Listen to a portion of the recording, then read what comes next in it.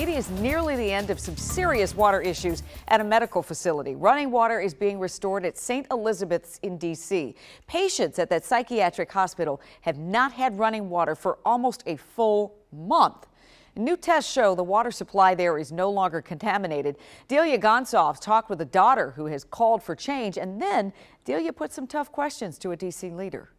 It's very disturbing to even talk about this. Sharon Smith has been losing sleep, distressed knowing her 71-year-old mother had no running water for nearly a month. She's diagnosed with schizoaffective disorder. Just hearing this alone, when she's going through it. Ann has been a patient at St. Elizabeth's Psychiatric Hospital for 6 years. On September 26th, the city shut off the water after tests came back positive for contaminants including Legionella, a bacteria that causes Legionnaire's disease, a type of pneumonia. There is no Legionella in the water supply.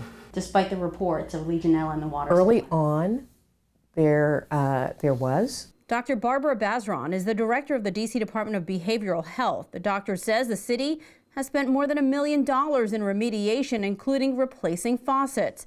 The nearly 300 patients have bottled water, hand sanitizer, and portable showers outdoors. Members of the ACLU suggest that geriatric patients at least should be moved out of the facility because they don't have easy access to the portable showers. We are not looking at moving patients. The doctor insists patients are receiving the care they need, but Smith questions that. Like they drop the ball every time when it comes to Southeast. Like we're like last on the list. We are not treating this as though we're a third world country, nor are we treating it any differently than it would be treated in Georgetown or any other community. Delia Gonsalves, WUSA 9.